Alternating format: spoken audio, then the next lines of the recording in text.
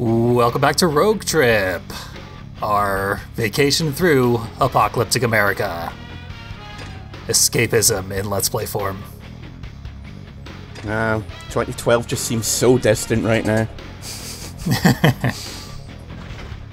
Yeah. Well, we're seeing a new character, no more Wienermobile. We'll be fighting the Wienermobile plenty, but, Wienermobile. yeah. We're now destroying Angel, a school bus that is inexplicably driven by a nun. Second to none. I'm pretty sure that nun outfit was not provided by the church. Unlikely. I just think it's really inappropriate that we've selected her and now we're going to Daddywood. This game is very sexual, so it's going to be inappropriate every video. Don't worry about that. I just feel like I need to go bathe in an entire vat of germ gel. Why is she driving a school bus? Shouldn't there be some school-related person driving one? Or... Yeah, I know. I mean, in America, nuns are very often school teachers. Catholic schools Oh, are very yeah. common. I forgot about the Catholic Yeah, I imagine schools. it's supposed to be a Catholic school thing. But isn't that a public school bus? It is, yeah. It doesn't fit thematically, but I think that's what they were going for anyway. I'm gonna say this is a case of it makes as much sense as anything, so... Yeah, as much sense as it needs to. They could have Whatever. used a hearse or, you know, there's a bunch of religious vehicles, I guess. Or is it just the hearse? Yeah. Which is that? I think maybe they didn't want to reuse any vehicles from Twisted Metal, True. so hearse is out. Could have used like one of those minivans, like 12 seats or whatever. You know, like cults use. Or the mega church bus. Yeah. Those are probably too big. Those are very, very large. Yeah, this is more like a minivan than anything. Yeah. So I didn't realize until just there that these cars look more like micro machines compared to everything in like Twisted Metal or whatever. Yeah, they are very silly looking on average. They're dinky. Yep. Very over-designed. There's all sorts of parts sticking out of every car. They're over and under-designed both at the same time. It's quite impressive. Yep. Totally. Yeah, visually they just kind of slapped this game together. They didn't have the years that Twisted Metal had behind it. Yeah, and you can see what parts are made for, you know, graphical reasons rather than design, like the covered windows. Yeah. Pretty obvious they just didn't want to render the inside and have all that mess. To be fair, that was pretty common back in the PS1 days. Yeah, I'm not pissing on it, but it's kind of obvious. There's the Prowler missiles, which you're not going to see me use too often because they suck. But we'll get a better look at one later where I don't just immediately shoot it into an invisible wall. I think you were trying to destroy the sign like in Twisted Metal. Yep. But there's an invisible wall. Yeah, of course there is. There is something inappropriately obvious with using a weapon with Prowler in a school bus, you know. Yeah. All the sorts of things this game intends. We can't make off-color jokes in this game because the game made them first. Yeah, I mean, using a weapon called the Prowler in a bus driven by a nun, that's too easy.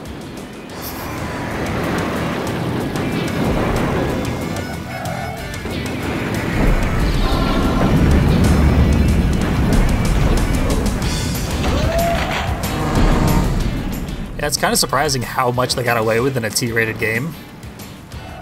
Like, I'm surprised. They actually censored one of the jokes about Dick Biggs's namesake in the manual. It's even more vulgar what they say about him. That was the driver of Meat Wagon, by the way. Dick Biggs. But thing, it wasn't one of the like big ratings no-nos blood. like that. If you had blood in the game, that would be a really easy way to raise the rating to the next step. But you know, a lot harder here since it has no cutscenes. Really, I don't count what we've seen so far. That's not cutscenes, that's jokes. And there's no blood from the people that I've seen. Yeah, no pedestrians, so... Yeah. I mean, I mentioned in the Twisted Metal 2012 Let's Play that the Carmageddon for Nintendo handled, oh no, you can't have blood, so we make it green and all the civilians have zombies. And I mean, yeah, that was enough. The gameplay didn't really change, as far as I know. Yeah. Apparently you could just get away with surprising vulgarity, and the censors just wouldn't even read it. Well, you know, it's more about the implication. Plus, they actually were allowed to print the name of the band Nashville Pussy in the instruction manual. And their classic album, Let Them Eat. Yep. Although I did find out that they did put that album in stores under the full name, Let Them Eat Pussy, so that was probably the one you saw. Yeah. Oh no, it was pretty famous with the people that I hung around with back when I was a teenager. Yep. Everyone would pick it up in the shop, but no one had the guts to buy it. We just sit there staring in awe at this incredibly what's the best way to put it? Very tasteless cover. Well, maybe tasteless isn't the right word, but you know. Someone was getting a taste. Okay. I can say that my dad made me very popular in middle school due to one of his favorite bands that he taught me to love, their album covers, Die Totenhosen. I don't know if you've heard of them. I'm familiar, I don't know their covers very well. Oh, what did it say? I'm familiar with the band, I've never seen their album covers. Yeah, I'm pretty sure they don't have those album covers in the US. There's a bunch of nude people. Different nude people on every album, but there's a bunch of nude people, and no, they do not censor. Have you ever heard of the band Lords of Acid? Oh, yes. Yeah. I was actually listening to them earlier. Yep. Yeah, and you probably know where I'm going with that, because they had an album cover that was just a bunch of writhing nude succubuses. Yep. They had quite a few covers done by Coop, who's quite a famous cheesecake artist.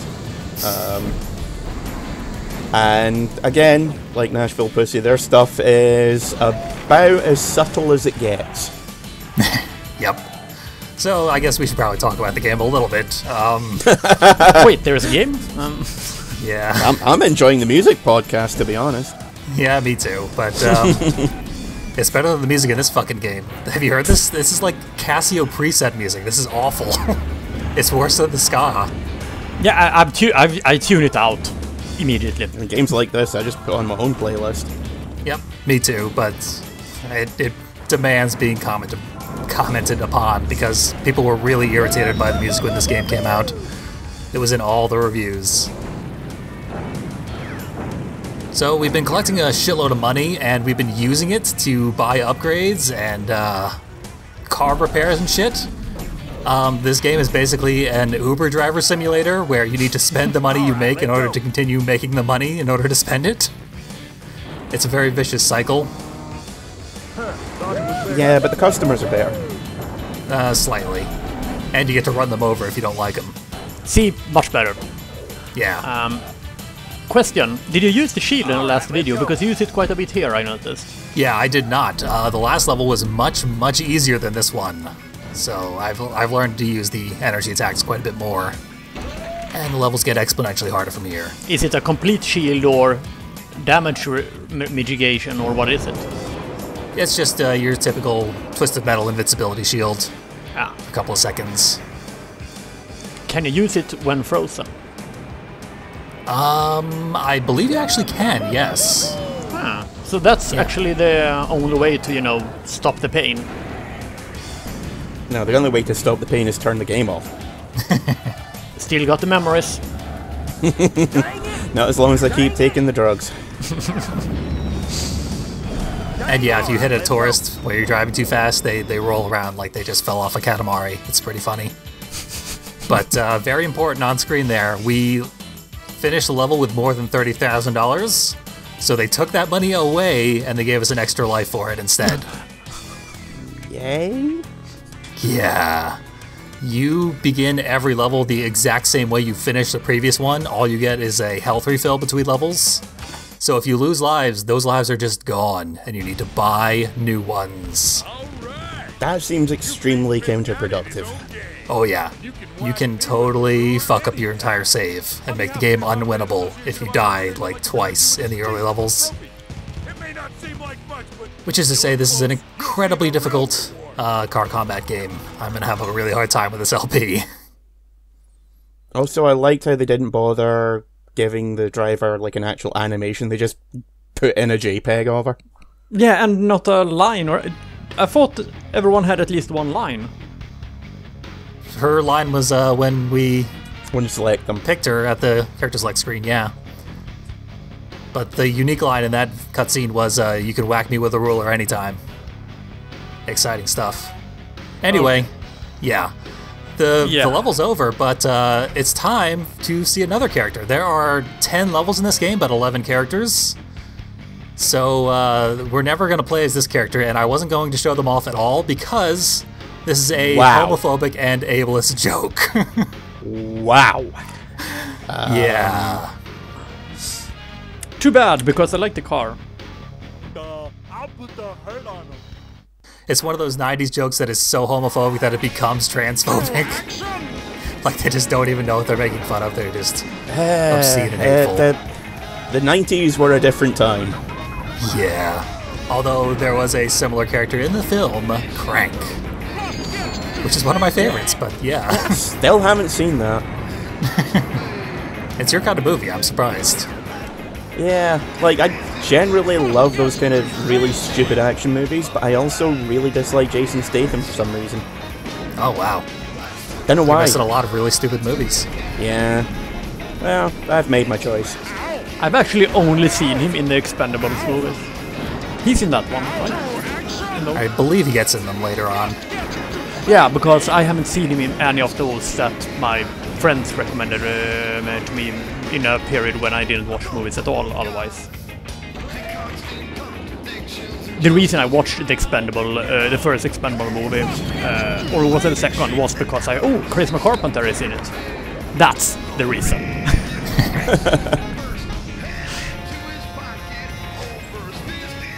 So yeah, we're doing a different car every video. This is the 11th, the odd one out, and yeah, I wasn't going to touch it at all because the character's so hateful. But we needed some bonus content for this video because each level is also about 10 minutes long. So I've got bonus content planned for every single video of this entire LP. Well, hopefully some of the other bonus content isn't going to get us slapped with some kind of lawsuit. Yep. Also copyright claimed because of the fucking ska music again. I just realized, what was the special for the bus? The bus was firing that halo, and yeah, the halo detonates when you hit the fire button again after it's deployed. So it's like Shadow Special in Twisted Metal 2. It is exactly like Shadow Special, yes. So very good that they didn't make it a hearse. It's the only interesting thing about it was how it looked, and the little chorus of angels. Yeah. And what's this special? This special, we've actually seen it a bunch of times. It's like a little, there it was. It's like a little smear of fire that shoots out of the front.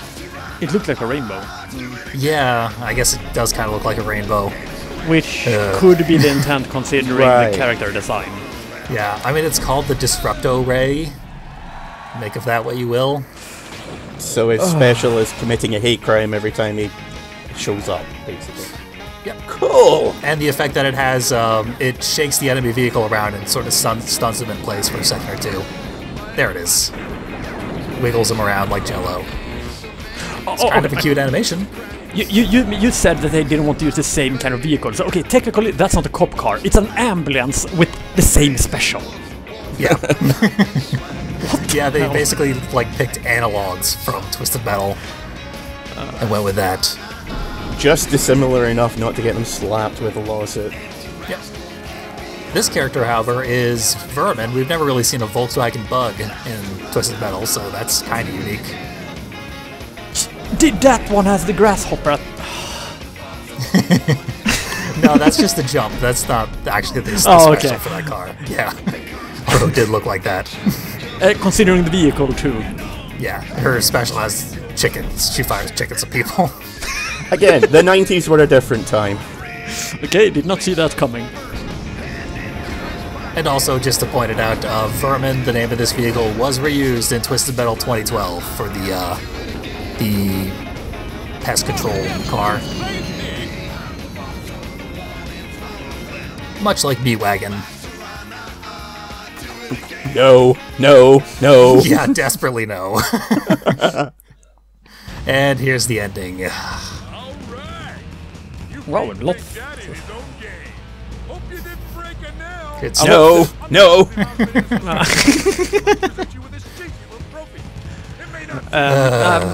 The vehicle was a lot thinner in the video, but I mean, yeah, graphical limitations again. So we unlock the Gulch level, which is another bonus level we'll see later in the game. Destroying Angel's password was double pickups. It's an actual cheat code that you can just enter and permanently have on your save file. That's actually kind of useful. Yeah, it really is. Makes repeated playthroughs of the game that much easier. But I'm not going to use it, because I don't deserve to have things be easy. Are we going to have to stage another intervention at some point? I'm playing Road Trip, so probably. You're already too far gone. I mean, I Yeah. must say, you are really good at managing to find an escapist hobby that actually could be considered worse than real life this year. It's a talent.